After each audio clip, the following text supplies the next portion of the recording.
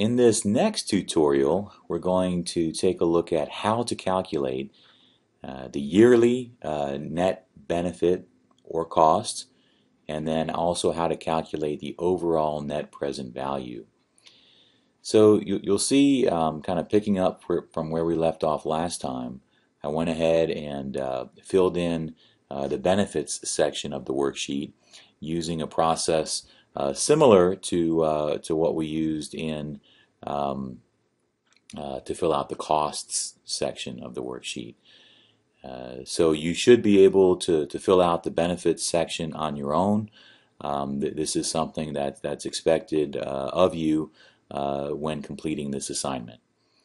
All right, so continuing on, you should also spend a little bit of time formatting your cells, making the worksheet appearance, making it look attractive and readable and presentable.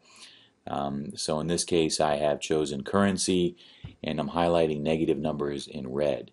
And I'm also showing 4 decimal places for the present value factor and 0 decimal places for all of the costs. I would suggest following a similar format in your worksheet as well. So our next step is to calculate our overall net present value, and then also the yearly net benefit or cost, given the particular circumstances. So our yearly net benefit or cost you can think of as, for a given year, what's the net benefit or cost, taking into account the time value of money. So we want to look at, and in this particular case, all we're doing is taking the difference between the present value of the benefits for the given year and subtracting from that the present value of costs for the given year. So I'm going to enter a formula. I tell Excel I want to put in a formula. I type the equals sign, and it's just a very simple, straightforward formula. I'm going to take the difference between the present value of our benefits in year 0, and I'm going to subtract, or in this case add, because costs are negative, so that means we have to add if we want the difference.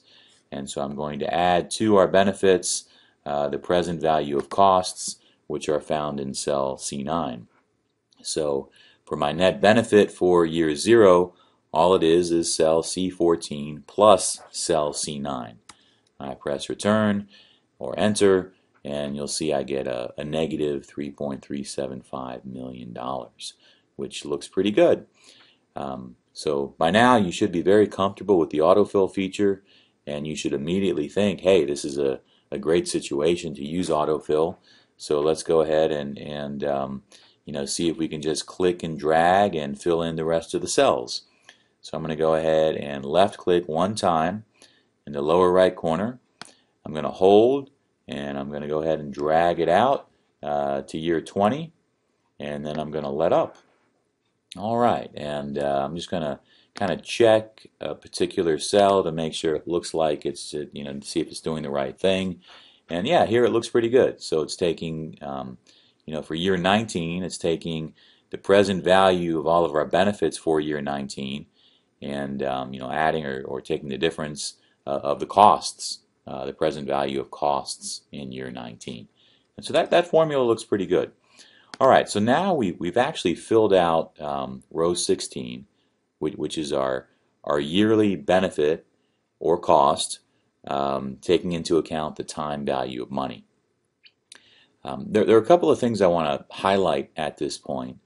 One, looking at the present value factor, you can see how much it decreases as we move much farther out on our timeline.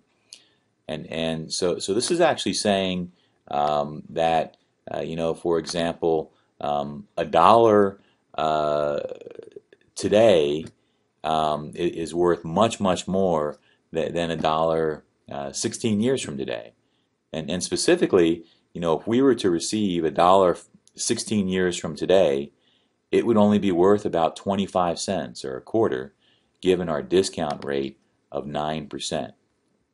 So that's a kind of a pretty amazing observation when you start to think about just looking at the time value of money over a very lengthy period of time, and how much it discounts future cash flows.